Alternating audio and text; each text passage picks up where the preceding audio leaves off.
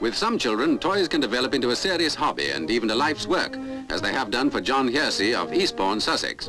As a boy of 12, John's interest in churches and their history began with a toy church he made himself. The interest grew into an exhaustive model-making hobby, and now, using wood and glue, with a razor blade as his only tool, he has made an outstanding collection of scale models, masterpieces of faithful reproduction and craftsmanship, like the Cologne Cathedral model on which he is working here.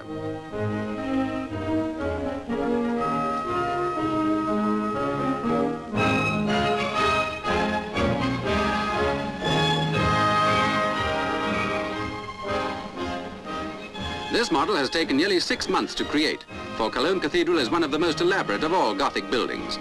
But the collection which now goes on show at the Town Art Gallery, Eastbourne, contains 51 different models, many of which took even more painstaking work to build.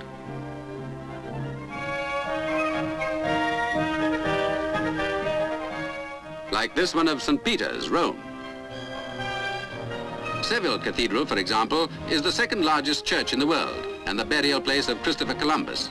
No detail of its structure has been missed, and it is a fine example, as is this model of Lincoln Cathedral, of medieval design, represented further east by the Blue Mosque of Istanbul and Leningrad's Church of the Resurrection.